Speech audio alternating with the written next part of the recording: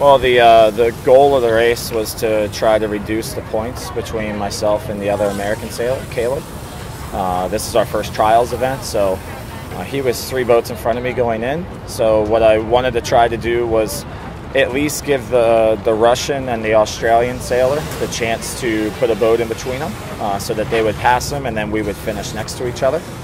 Was doing pretty well with that after the first downwind. And then there was a split at the gate, which is what I actually wanted, being the boat behind at that point. I was just behind Caleb. And then I was able to get back in front of him and kind of had the control of the race from there.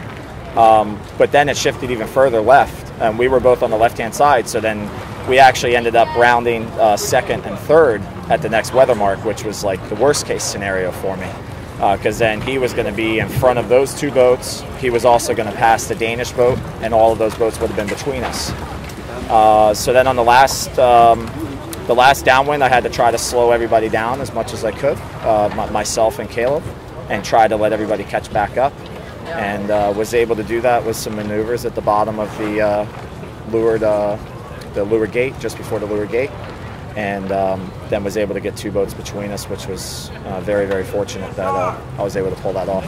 Yeah, physically I feel fantastic. You know, like I said, I've lost about 55 pounds since I came back 5 months ago. I feel really good about the training that we've put in.